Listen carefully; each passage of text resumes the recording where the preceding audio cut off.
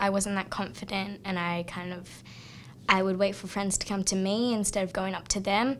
So I kind of wanted to like go away and just kind of like sit in a corner. I do remember one change that I did.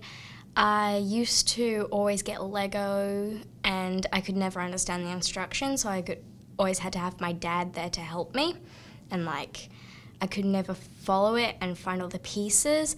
Then I came here and my mum got me a Lego set, and I was kind of not sure about it. Then I tried it and I could finish it in like half an hour.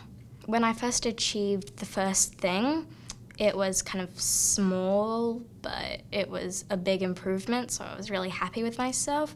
And then when I kept noticing other things, I got really, really excited and I wanted to keep coming back to school.